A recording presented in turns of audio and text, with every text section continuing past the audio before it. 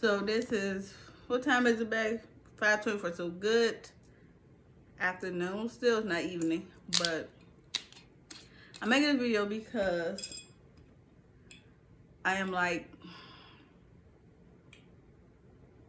it's hard to express how I feel right now, but I can tell you how Bae feels. Bae right now is feeling mad, pissed, depressed, and everything. He's not in this video at the moment because he's in the room, and it's due to his chair just went down today.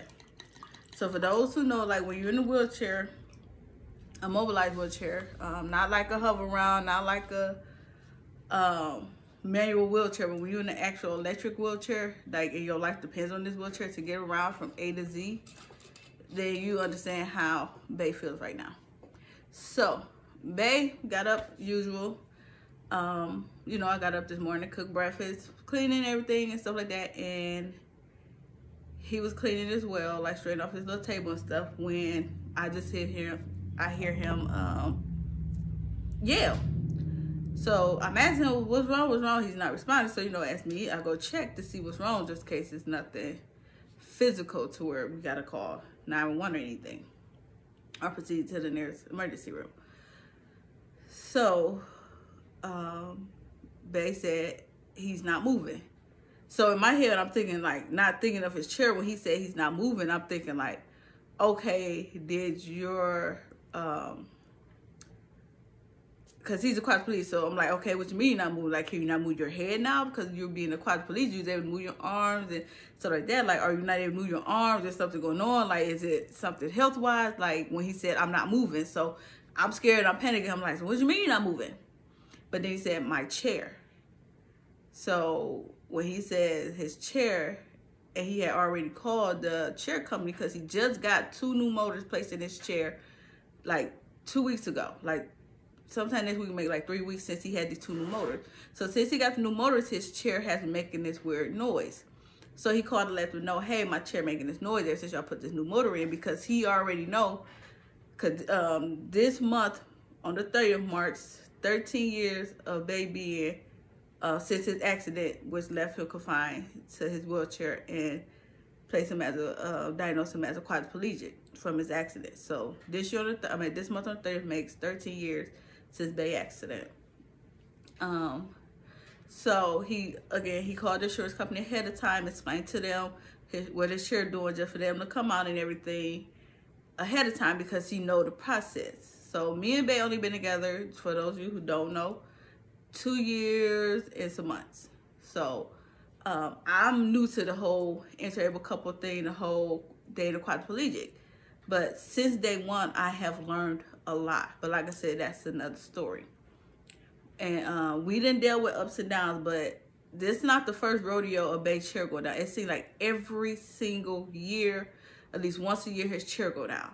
And when his chair go down, for those y'all who know, who's in a chair who knows, when his chair go down, it is like about 2 months until the chair get fixed. So 2 months he is like confined in the house basically, because he does not have well, he had a what is it, Bae? A manual chair. So he had one of them when he first got in an accident, but it was one of those titanium ones, like his grandma had bought it for when he first got in the accident. But again, you need to have somebody practice that with you of how to use it, because he had to like roll it. But anyways, he did have one of those, but again, that's down. He has not been using that since. Bae, have you ever used the chair? Your manual one? No, because had to get paid for out-of-pocket adjustments and stuff. So he stated that he hasn't used the chair. Even though his grandma paid cash and bought the chair straight out, which the chair wasn't cheap, he needed some adjustment done. So, but his insurance won't cover it, so he had to pay out of pocket for it. Like I said, a lot of these channels that we watch and stuff, like, it's all about financial. Like, you gotta have the monies and the means to even get the gadgets, things like that. So they don't. So anyways, also to get back to the story, so the chair just sitting there collecting dust, whatever, because needed fixing. So he never really actually been able to use manual chair, and since me dating him has not been, you know, the manual chair just sits there. But anyway, so when Bae's chair go down, basically he's stuck, y'all. Basically he just stuck in the house, like can't do anything, can't go anywhere. Like literally, like you already have to rely on aid and rely on somebody and be dependent on someone. But now it makes the dependency even more dependent on that person, because now you're not just, hey, get me out the bed, put me in the bed, his basic routines, things like that. So now it's like BAE actually needs this person to actually help more things, like actually preparing, like cooking food, or I mean, like, well, basically BAE, we mostly do the cooking and stuff for him. He would like try to cook certain little things, you know, don't like him on the stove cooking. That's another story. Cause I can tell y'all about that reason why. Of him burning himself. But anyway, another story. But anyway, so now it's like he had to depend on his aide or me, the kids, to like actually warm his food up. Actually bring him a bottle of water out the refrigerator when he could easily had to went in the refrigerator himself and got him a bottle of water or got him some juice or anything out of it. So now he had to depend on someone to actually physically bring these things to him that he was used to doing on his own independently. So now it's like, now he has, instead of him going to the bathroom himself and washing his face and brushing his teeth, he now have to rely on someone to actually bring him a basin and his rag, you know, get him his rag and his toothbrush and everything and a bottle of water, just for him to actually like wash his face on his own and still have some, and brush his teeth, to have that dependency, but still depend on someone to gather things to bring to him when he was used to going and doing it on his own. So now it's like, he can't just go to the back door. He can't just go outside to get fresh air without somebody actually pushing him in the manual setting on his chair, pushing him like to go outside to actually just sit when it's a nice day. Because like I said, when his chair go down, it's 2 months, y'all. 2 months of BAE literally have his dependency, the little dependency that he have, gone out the window. And that's like really depressing, and it gets depressing for me to like, sometimes, you know, I get sad as well, because it's like to see the person that I love have to go through this, and it's like he go through this every year, but it's the process of the insurance company. It's the process of the company that fixes his chair. They come out, they assess his chair, they see what's going on, they write up what's going on, then they let him know, hey, I gotta submit this to the insurance company so that the insurance company can pay for the parts or things like that. And then after the insurance company pays for the part, the insurance company might need a diagnosis code from the doctor just saying like, hey, why do he need this chair? Is this something that happens every year? So why don't y'all not see why he needs a chair? He's confined to a chair. He's a quadriplegic. He cannot move. His life depends on this chair. So then it's BAE contacting everybody at least every other, almost about 3 days, in between every 3 days he contacted, see, hey, what's the process? They could be like, oh, you're waiting on your doctor, or oh, we got all the information, we just now waiting on the insurance company. So now it's him trying to figure out, okay, waiting for the insurance company to prove it and all this stuff. So then after they approve, he now got to wait for the order of the parts, and you don't know how long it takes for the part to even ship to the company. And then from there, you also got to schedule a date. They got to figure out a date and when they could come out, because they could be booked for the whole month of like just fixing chairs. So now you got to wait for them. They be like, oh, it won't be after going the month process. They be like, oh, 3 weeks. We can come out in 3 weeks after getting everything done to fix your chair. So now you just stuck.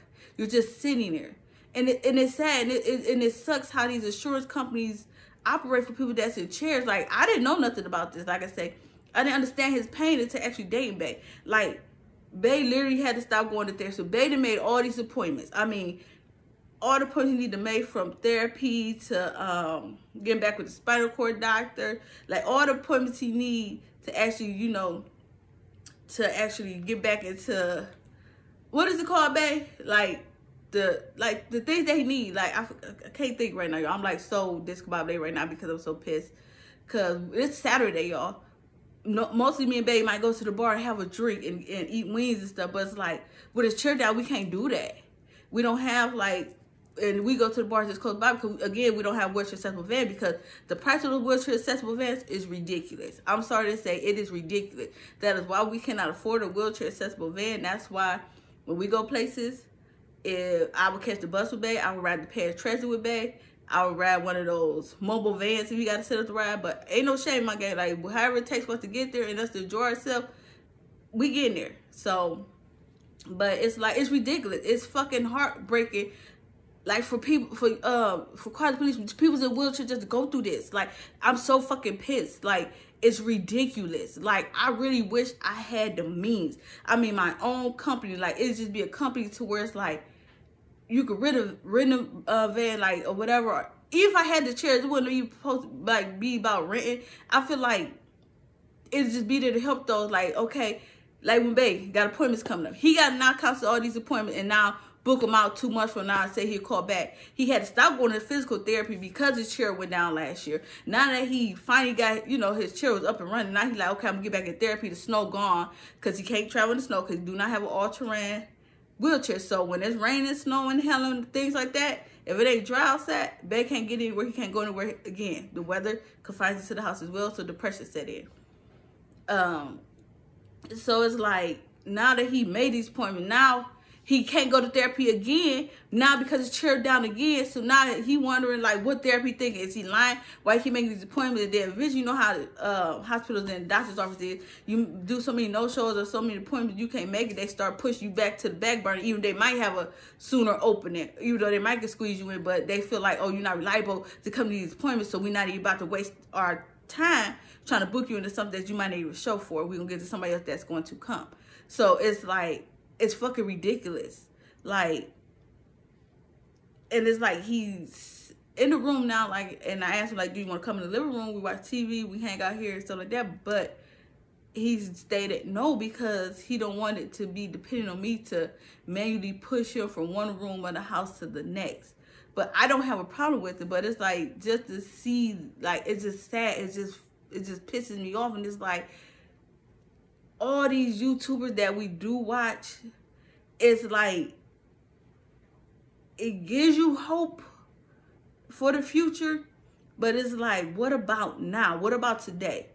I understand, okay, we could travel, and yes, we can do things being in confined to a chair, but what about the ones now? Like, y'all don't show like how the chairs go down, and it's because it's like y'all have the money and the means. Your chair go down, you got a backup chair. You probably got 2, 3 backup chairs. You probably got, like how people have multiple cars, you know, just to have a backup. People in chairs don't. Like, that's just like me. Like, in my car went down, I don't have a backup car, so it's getting on the bus. Your next thing you had to do, which is catching the bus, Uber, whatever, Lyft, or whatever, to get to where you need to get to. And like I said, Bay, when his chair go down, he can't get on the paratracks. He can't do anything because it's not their job to manually push him. Like, his aide can push him, but his aide really don't have to because it's not in his job description. That's the thing. They don't have to manually push you in a 300-pound chair, plus with your weight limit on top of that. They don't have to push you if they don't, you know what I'm saying? Because now it's like you have to throw out your back and all the pulling and pushing and back and forth, like that your chair made it easy. It's like, it's fucking ridiculous. I'm sorry to be cussing, but I'm pissed. I'm hurt. And like I said, it's even more hurtful for Bay because, like I said, this year, month on the 30th makes 13 years since Bay been confined to this chair since his accident. And it's just ridiculous how these insurance companies did. And it's like, some might agree, some might not, but me being with Bay, it's like, it's ridiculous, y'all. It's like straight ridiculous. Like, I feel like if he been confined in this chair, you know what his diagnosis is. Y'all know he's in this chair for the rest of his life. So why not just fix his chair? Why make his depression even more depressed? Like, y'all don't understand why some people in chairs feel like they rather just be dead than to actually be confined to this chair. Like, y'all don't y'all don't get it. And it's like, most people won't get it until it's them. But it's like, have empathy. Think about them. Like, come on now. Like, I see people out here in chairs that's like, you can tell that they put me in a manual chair, but they in these regular chairs pushing themselves, no leg, or just, you know, pushing themselves on their own because their chair went down. So now they left with this manual chair, but they still want that dependency. It's like these insurance companies is stripping people from their dependency when they're in these chairs because it's like they don't have backup chairs. And it's like, and then you get these chairs. You can find these chairs for, what, 3 to 5 years, depending on the company you went through and got these chairs from. So Bay left what? What you got, Bay? Like another 2 years on your chair? Yeah, about 2 years, year and a half, something like So he got about 2.5 years left on this chair. So this chair been giving him problems like for the last, since he had the chair, every year the chair going down. So it's like, instead of insurance come like, hey, okay, Miss Ina, we just gonna go ahead and switch you out and get you a new chair, blase skip, da-da-da. No, y'all just want to keep fixing because it's cheaper for y'all to just to fix his chair than actually give him a whole new chair. So it's like, it's ridiculous. And it's like, it's heartbreaking, it's sad. It's like, for his chair to go down, it's like, now you confined to a house. And it's like, one spot, just like, and it's like, can't do fucking nothing. Like, it's like, they said it's worse than, like, it feel like being in prison and being on, what they call it, in the hole. Like, you can find, like, 24 hours of in-house and you probably get an hour outside. But the only thing is, they ain't getting that hour outside because it's like he's literally depending on somebody 24/7, 7 days a week until his chair get fixed. And the little dependency that he had is snatched from him. It's like it's bad enough life to snatch his life from him being able to walk, but now it's like you just snatch every little like hope that he had for the next 2 months just in this depression state to where it's like it's hard for anybody to talk to him or hey or ask like how you doing. Like you can't ask, babe, how was your day? Like how you ask somebody that when they stuck in the house and they stuck in this one spot? Like, what do you mean, how's my day? Do you really want to tell you how my day was? And then that's when the yelling, the screaming, the throwing and stuff like that might just come out of nowhere. Like, but it's just, y'all, I just had to come over here and just vent because it's ridiculous. It's like really fucking ridiculous how these insurance companies operate when it comes to people, people that's confined to wheelchairs for the rest of their life when their chair go down. It is just like really, really sickening. And it's like I said, Bay can't get to appointments because he has nobody now to push him. And now we got to wait and see how long it's going to actually take this insurance company to come out and fix his chair. It's depressing. And it's just really depressing, y'all. It's just sad. And like I said, me and Bay channel, our channel, again, is going to be about all different types of things. Like, we're not giving you one content on this page. It's multiple things. And it's real, y'all. Like, everything we post on here is real. Like, we ain't sugarcoating nothing. We ain't making something sound good, look good. We give y'all exactly how it is. Like I say, I got stories to tell y'all from when me and Bay first met, from me almost killing Bay, to Bay get, like, New Year's Eve when Bay sent us to the emergency the next day. Like, yo, I got the footage for that too. Like, y'all won't believe the stuff. Like, I'm gonna post the video and have everybody subscribe for that I could do the story time. But I'm trying to be able to do story time live for everybody. But if I have to do story time like this for now, then that's what I'm gonna do. I'm gonna do our story time, just recording it, and especially with Bay being confined to the house. And I'm trying to get Bay to actually, while I'm at work, to actually go onto YouTube and just sit here, since, you know, he'd just be here and just talk to y'all and get y'all some content and, you know, get him y'all life experience and things. Because I can't speak on his life, y'all. I only can speak on what I've been through with him as dating him. Anything that's before us, I can't speak on it. Only Bay can give y'all that information. I can give y'all what I heard, but like I say, it's best if it comes from the source versus then just me. But, we just want to tell y'all about everything, like everything we do from our routines. They're not daily. We're not going to say daily routines because they're not daily routines, because routines are broken, you know what I'm saying? Because you get tired of doing the same thing every single day. So, you know, we ain't calling them daily routine because we see a lot of people that post stuff and they calling it daily routines. But when we watch it, we like, ain't no way. With Baby in the quad, ain't no way y'all doing this every single day. Because, like, babe, it's certain things you be like, them showers and all that stuff you have to do, shower time, nighttime routines. Ours switches up, like, ours different day to day. Like, it's all depending on how you're feeling. If we got something to do, and it's like,